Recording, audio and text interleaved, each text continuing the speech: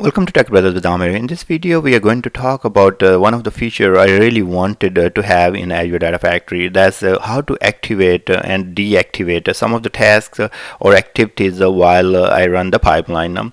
I came with the background from SSIS where we have this option if we want to disable some data flow or execute SQL task or all that, we were able to do that. But in Azure Data Factory, that was not available. Now they have added this feature, and I'm gonna give you guys a kind of demo here so you can see how you can make use of it. And often your pipeline fails at one point and maybe you want to run it, and you can go ahead and simply disable and run the other ones. Now let's go to the pipelines here in Azure Data Factory and click on a new pipeline. And here I'm not going to use whole lot activities. I'm just gonna use the wait activity to perform this demo. You can use any other activities as well. So see right here we have two wait, and we are gonna connect them. Here you will connect wait 1 with the wait 2, and if you see right there, now if I want to only execute wait 2 activity from my pipeline, there was not option available, but now they have added this one. So click on this wait 1 activity, and here it says deactivate. Once you do that, what's going to happen is going to mark that as grayed out, and only this activity will execute. Now let's go ahead and debug.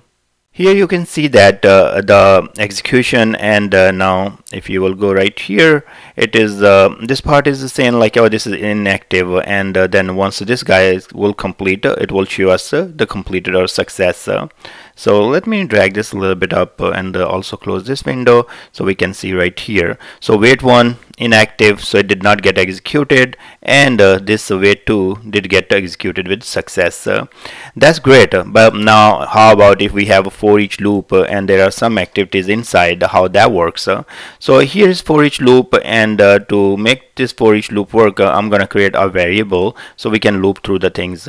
Here I'm going to create a variable called name, and then I will save this one as array.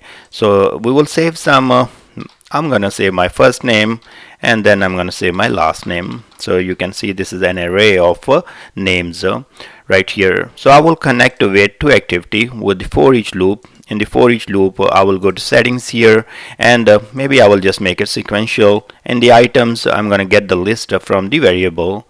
I'm gonna go to the variable here and choose the name variable.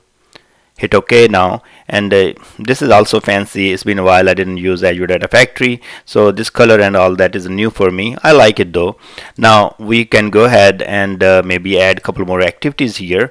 So let's add another wait activity here in the for each loop container, or maybe we can go ahead and add 2 of them. So I'm gonna connect them. It's your choice, you want to connect them or not, but I'm just connecting for this demo.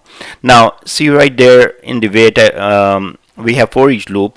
Now if there is another activity right after the for each loop, let me connect that one, and here let's add this one.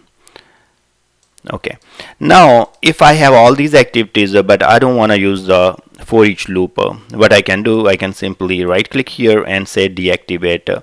Once I do that, what it is doing, it is also deactivating the inner activities as well. That's fine, and that's what I actually wanted. So now I'm going to debug, and we will see the wait 2 activity will run and wait 5 activity will execute. This wait 1 and the for each loop with the wait 3 and wait 4 activities will just not run as they are inactive.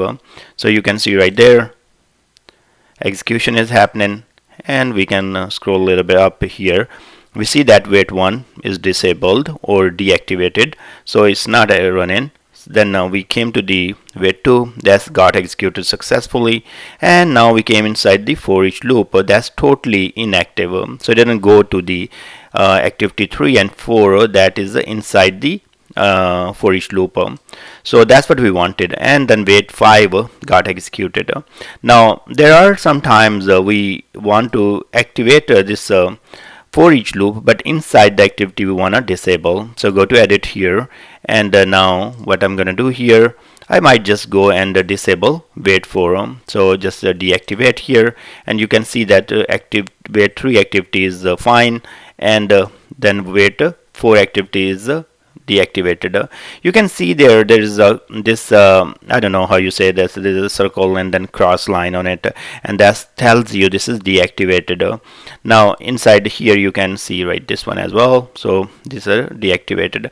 Let's debug. So what's going to happen in this case, the wait 2 will run. So as a success, wait 1 is inactive, so it's not going to run. Now in the for each loop, only wait 3 will execute, and then once this is completed, then wait 5 will run. Wait 4 will not execute because it's deactivated.